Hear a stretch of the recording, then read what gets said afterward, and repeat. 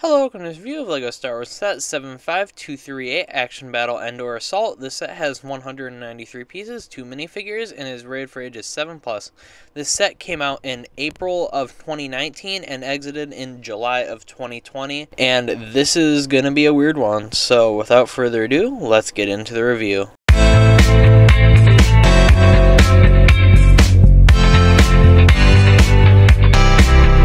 Starting off here first, the minifigures, which are arguably the best part of the set, we have Wicket here, which is a very nice figure, and I believe one of the very few Ewoks we had at the time of release of the set. We hadn't gotten very many of them, at least not for quite a while, and they're just a nice figure and interesting species to have in LEGO form. Now, next up, we have the Scout Trooper, which we have seen quite a bit of recently, and it's still a great figure with some great prints and just all around a great Imperial figure. So, yeah, I guess let's get into the builds themselves, which are a little bit more controversial than the figures. First team we're talking about is the Imperials Tide with this red color here on the shooter, as well as the actual build. Now, the build itself is just a little speeder on a stand, which we'll get to in a second. The speeder itself is a decent set, kind of reminiscent to some 4+ stuff with the kind of boxy, chunky look to it, but it's not a bad build. But for a $30 set, it's okay. It's not great. We've seen better in battle packs. Let's just leave it at that. Now, it does have this little bit here that seats right into the thing here, so that when the resistance team or the blue side, the rebellion, hits this, it goes flying, which is kind of a nice play feature, but that is the whole point of this kind of series of sets. I think a while ago I did do the Hoth version. If you've seen that, you kind of know what you're talking about. But the little launcher build is pretty simple. It's kind of basic and boring with the way the leaves and stuff are on the ground, kind of like a lazy way to texture, but at least there's a little bit of texture. There's also a little clip here where you can clip the Scout Trooper, blaster here, so that's kind of nice, I guess. Now, moving on to the little large spring-loaded shooter, or as most people call them, the big FU cannons.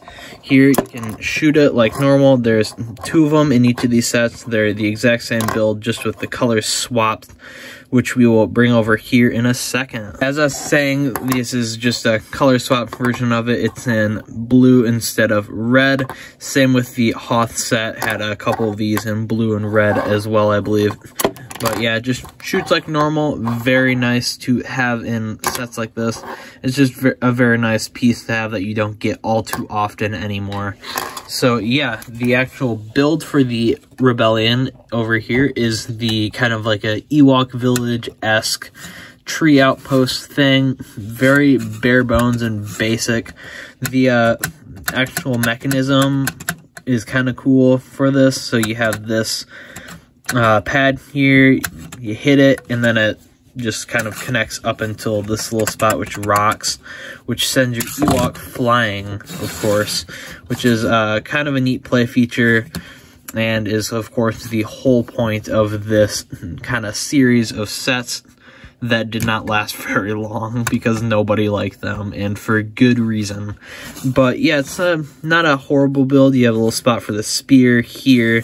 Definitely not winning any points for looks. It's very kind of a bare bones structure, not the best looking thing, but also not the worst looking Star Wars thing ever. Kind of reminiscent of 4+ sets, again, with the blocky look of the tree and stuff, kind of reminiscent of the 4+ ATST side build a little bit there. But yeah, let's bring the other ones in and we'll just kind of go over the entire thing in totality.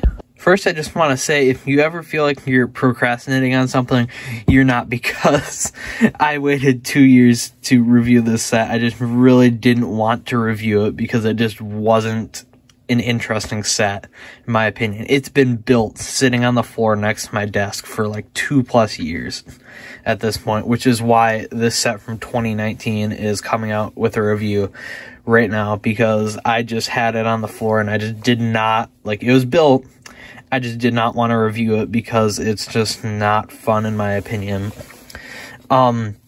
The concept and idea of having like these different sides, almost like kind of a board game type thing where you shoot and you hit the other characters and stuff, is not a bad idea. I think it's just a little bit flawed from the way they're coming through it, because like when you're building like a Star Wars Lego set or something, say you're a kid or something, you more than likely want to play with like the ships and the vehicles, actually like hitting the stuff and knocking it over. At least that's what I used to like. But just having these little like shooters, kind of like a board game style, like, ooh, your move, okay, it's Blue's move, shoot it, oh yeah, hit it. It's not quite as fun, although it is nice to kind of see play features and stuff implemented with things like going flying and stuff. That's always fun. But now we gotta talk about the price. Now, when this came out, it was $30. It was $29.99 for a 193-piece set with 2 figures, the 2 kind of big FU cannons as they're known in the LEGO space, which are a very nice piece to get. The figures are pretty good, but I do not think this set is worth the $30 at all. Now, currently this set has gone down a bit in value in the 5 years or so, 4 years, I guess, since it's kind of been discontinued. It has gone down to 27-ish new, I believe, is the average on Brickset.